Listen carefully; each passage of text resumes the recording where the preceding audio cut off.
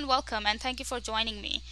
Today's video is not going to be logging into Salesforce and solving a use case, but it's more geared towards aligning you with your career goals. So if you're a beginner who is looking to get started into Salesforce, or trying to figure out how they can align their current skill sets or interest with different paths in Salesforce, or maybe you're already in Salesforce and you're looking to make that switch, maybe from marketing to Salesforce admin, or maybe from admin to developer or architect.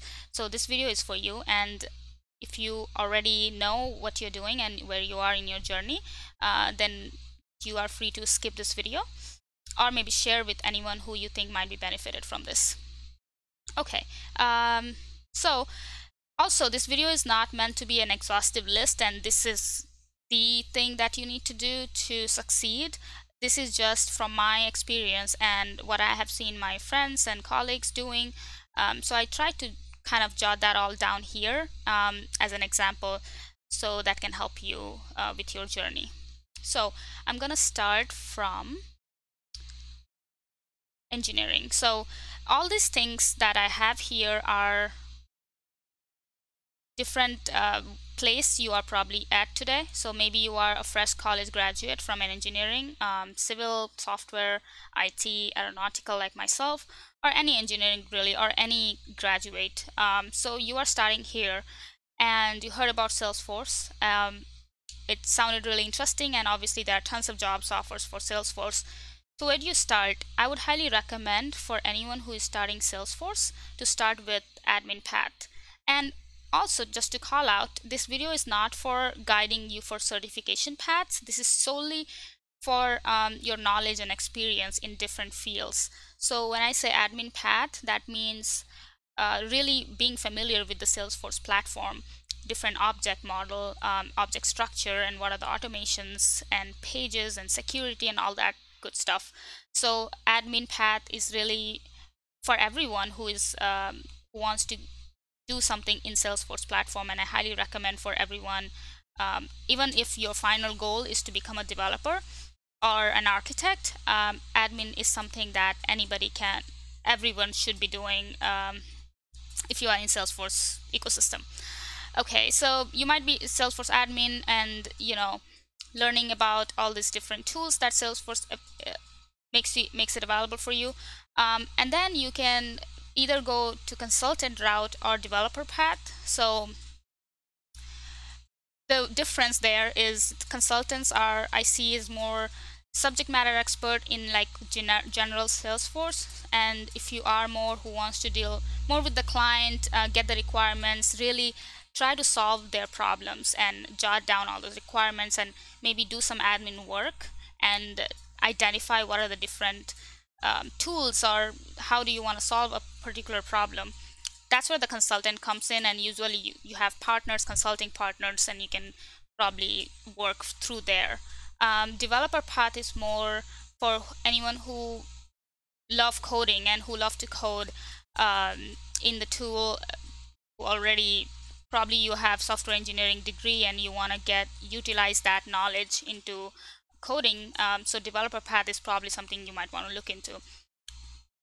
And obviously architect is something more deeper, so once you have few years of experience, you can start looking into architect path, and there are obviously tons of certifications for all of these, but it's a lot to cover in one video. Okay, so maybe you are probably customer service, and I tried to align that with admin path as well, and maybe service cloud.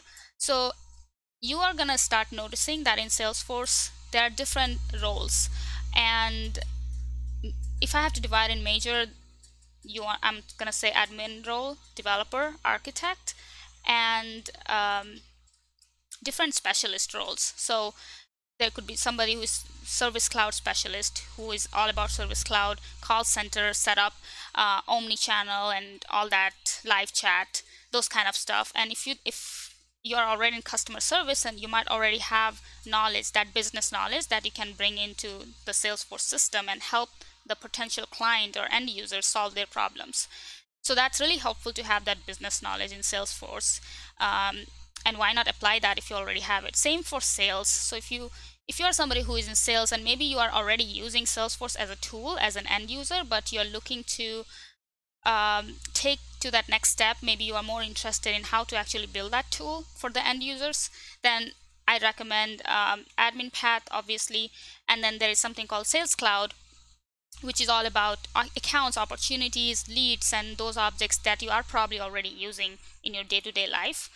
And coming from that background will really help you define those problems for your customers, because you have already used the system and you already know what they might want. So Sales Cloud Consultant. And then if you go further deep, you have something called CPQ, which is configure, price, quote. So how do you sell, how do you quote an item, all those stuff. And if you don't want to go into more of that specific specialist roles, obviously I've broken down into app builder, which is more advanced administrator and app builder. Basically you are only clicking in the system and building things, so you can do a lot of things in Salesforce just by clicking and drag and drop and no coding required. Or if you are interested in coding, dev path, and that's pretty much similar for everyone. And then if you're coming from a finance background, same concept.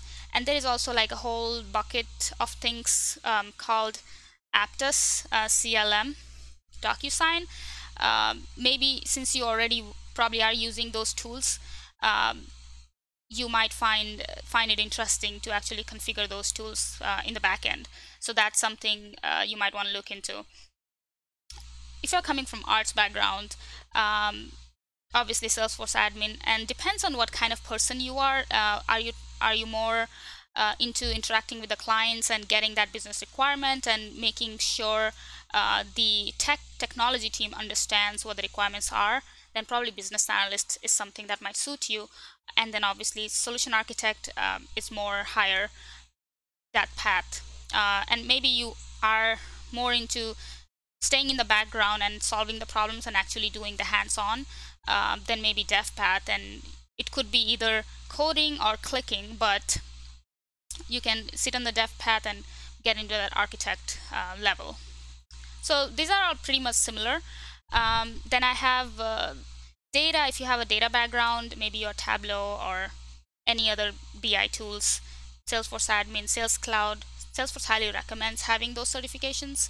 And then Einstein is a whole different world, sub-world in itself. So maybe that's something that might benefit you, looking into Einstein dashboards and Einstein discovery. There's an AI piece to it, so if that's something that interests you. And then we have marketing media. If you're coming from marketing background and maybe you're already using Marketing Cloud as a Marketing Cloud admin and you know all about marketing journeys and whatnot, you might want to further streamline into Pardot, learn other tools like Datorama and Einstein.